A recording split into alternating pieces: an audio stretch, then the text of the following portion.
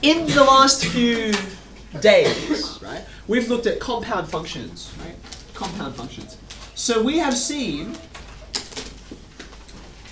two results in particular. So if you have a function that is a, oops, wrong letter.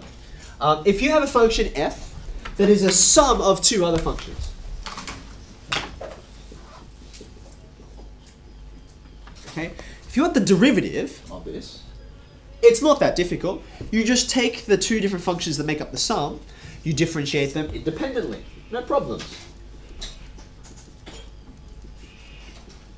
Okay, we established that. The other one we established, which is very, very simple, was if you have something which is a multiple of another function, okay, if you want to differentiate that, you want to know the derivative of the whole thing, you just, in some ways, you ignore what that multiple is. It just hangs out on the side. It doesn't affect what the derivative will do, and you just differentiate the other thing, and everything comes out in the wash. Okay.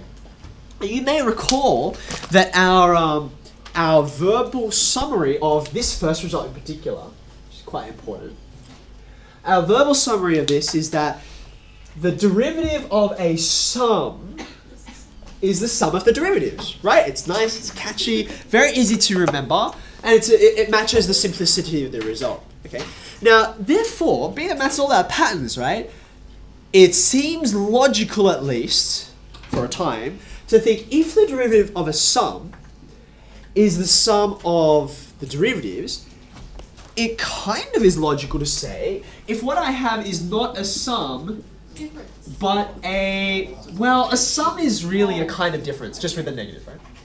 If what I have is a product, if I want to find the derivative of a product, like thinking about what we can put in here, it's not that, outlandish to think that possibly the derivative of a product is the product of the derivatives. That's, you could draw worse conclusions off of that, like I'm trying to continue the pattern, okay? But, this is why there's a question mark here, there are some serious problems with this approach, okay? Now, when you're trying to prove something, in any kind of science, including mathematics, right, you don't try and find examples of your result, right? You need to find counterexamples. Because if you can find a counterexample of something, you only need a single counterexample to show that whatever you thought was not actually the case, right? So if you want to know something's true, you just try and disprove it. And then you'll really know, okay?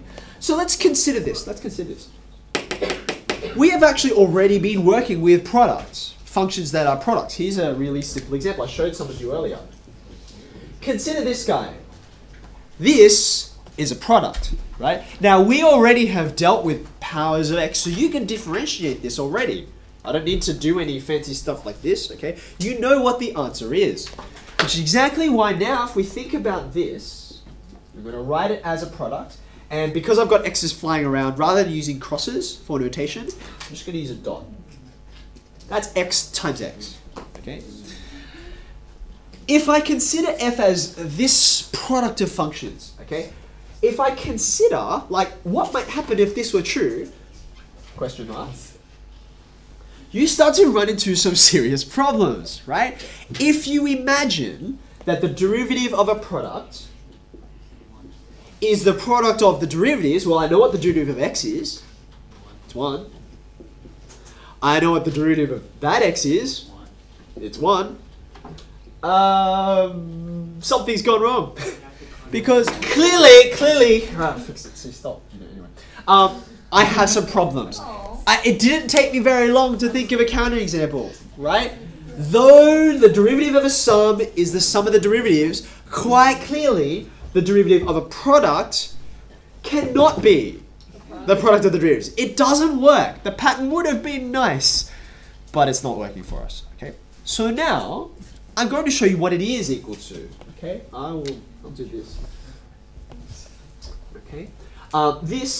This here is false. Okay. If what you have, if your function, I'll make it y this time. If your function is the product of two other functions, so you can see, by the way, these are the same thing. Okay. I'm just leaving off the fact that they're functions of x. I'm just going to imply that to you. Okay. If you have a product of functions, then the derivative that you're actually after is not just u dash v dash. In fact, it is v u dash plus u v dash. Which my year 11 teacher taught me is a vuv. So there you go. That's why we abandoned F's and G's, because otherwise you'd say it's a fugif, which doesn't roll off the tongue at all. Vuv isn't much better. Not even a real word, but whatever. Okay, there you go. The derivative of a product is not simply the product of the derivatives. It's not.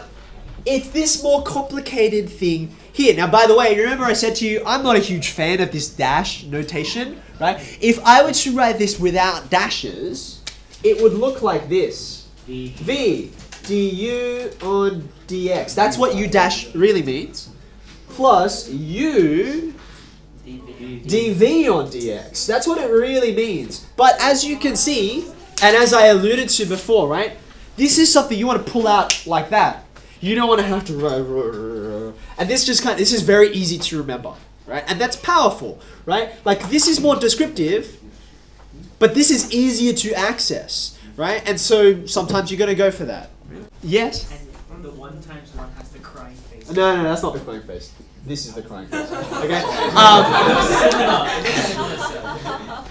I remember writing this on a paper feedback, and someone said, "What's T.T mean?" I'm like, oh. Anyway.